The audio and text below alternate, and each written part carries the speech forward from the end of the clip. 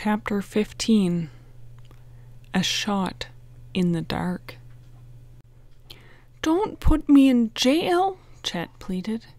He visualized himself spending the summer behind bars. "Please, Chief, if I go to jail, I won't be able to get pictures of the criminals." The man raised his eyebrows, and the police officer exchanged questioning glances. The chief leaned far over his desk and shook a finger at Chet. "If there are any pictures of criminals to be taken, you'd better leave it to the police," he stormed. "I take it you're one of General Smith's guests," he added a little less sternly. "Yes, sir," Chet answered. "Well, I'm going to let you go this time, but only on one condition. No more atom crackers before the 4th of July. "Yes, sir." The boy sighed with relief. As Chet was leaving, the chief called out to him, "Will you be seeing General Smith tonight?" "Yes, sir." "Tell him that a woman called here a little while ago and warned us to pick up Dr. Bush if he came around. She wouldn't give us her name." Chet told the chief that a similar request had come to the Hardys in Bayport. "We're searching for Randolph and those other two," the chief said. "You boys keep your eyes open, too." "We sure will," Chet promised as he left. On the sidewalk, he came face to face with the Hardys, who were out of breath from running. "You all right, Chet?" Frank panted. "We heard a bombardment. What happened? Who started it?" "I did." "What?" "I learned that you shouldn't shoot off atom crackers here before the 4th of July." With much laughter, the Hardys finally got Chet's story straight. He also told them about the woman's phone call. There was no doubt in anyone's mind that Bush was in the vicinity. But who, Frank and Joe wondered, was the mysterious woman? The boys decided to discuss the matter at the house. "I got my pictures," Chet beamed. "Let's see them," Frank said. Chet pulled the packet from his pocket and held all the photos under a streetlight. Of all the snaps that the boy had taken, only a few had proved clear enough to print. One showed the old museum, and another the ruins of the plantation. A third a hawk, which Chet had snapped mid-air. "What's this funny-looking thing?" Joe asked, holding up another print. "Gee, I don't know," Chet scratched his head. "It's upside down," Frank remarked. "Now I see it," Chet bubbled. "I must have taken this when I was backed into the well hole. Look, there's the guy who was spying on me." He pointed to the thick mass of foliage. "You're right," Frank agreed. "There are the man's back and shoulders and part of his legs." "Another half-man," Chet moaned. "Say," Joe's eyes lit up. "I wonder if this is the same man you got a picture of in Bayport." "We'll soon find out," Chet said, pulling the duplicate of the stolen print from his pocket. "The legs seem to match," Joe observed. "At least now we know that Bush has not only long legs, but has high square shoulders." "If only I'd gotten his face," Chet groaned. "Don't worry," Frank offered encouragingly. "We have 2 strikes on Bush now. Next time you'll get his face." As Chet put all of his photographs into the envelope, Joe went across the street to buy some more atom crackers.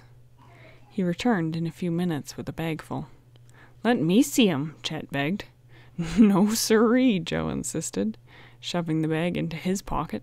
"These are for the 4th. Upon reaching the house, Chet related the experience in town to the general. The officer laughed heartily at the story of the atom crackers, but he frowned upon hearing of the woman's phone call. "With Bush and his gang still around, we're going to have to be prepared for anything." Later that night, the boys decided to take a drive around the Centerville area. The stars were clear, and the air felt refreshingly cool as they leisurely toured the countryside in the open convertible. On the way home, Frank decided to go past the old Beauregard Smith plantation. Soon they were approaching the overgrown lane which led them into the property. "Well, tonight I can get a good solid sleep," Chet yawned. "No more sleuthing until tomorrow." "Don't be too sure," Frank said, slowing down. I just saw a light flash in there. Let's see what's going on. As he pulled to the side of the road, Chet grunted and announced that he would guard the car while the Hardys went to investigate.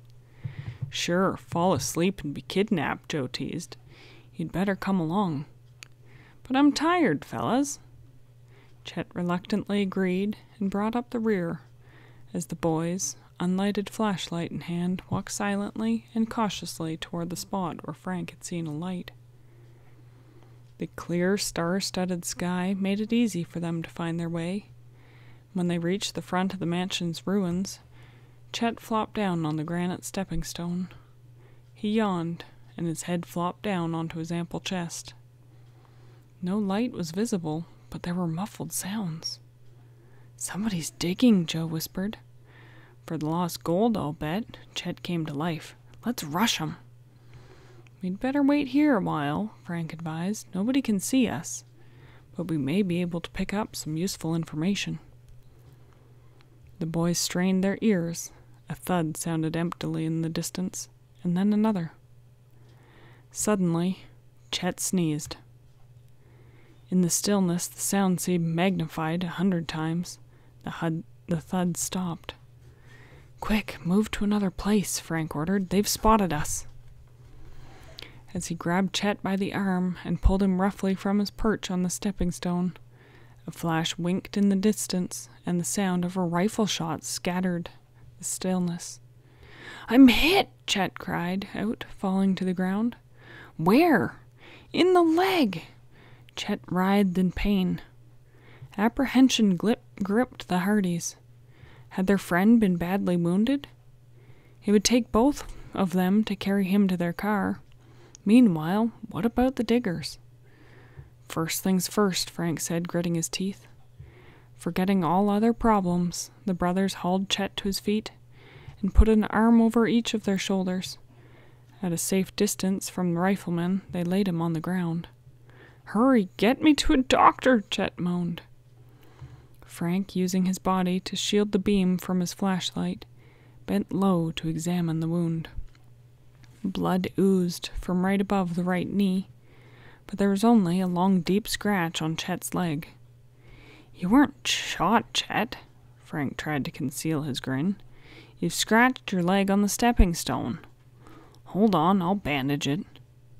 I'm not shot? Chet asked, as he sat up in surprise. Are you disappointed? Joe asked. I guess not, Chet replied as Frank bound the wound with a clean handkerchief. And then he added, Thanks, fellas. Didn't mean to scare you like that.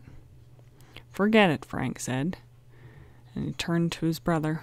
Joe, put an ear to the ground. The blond boy obeyed. Receding footsteps told him that there were at least 2 enemies, and then dull thuds made it evident that they'd gone back to their work. Come on, let's find that guy who shot at us. Right. Chet, you stay here till we get back.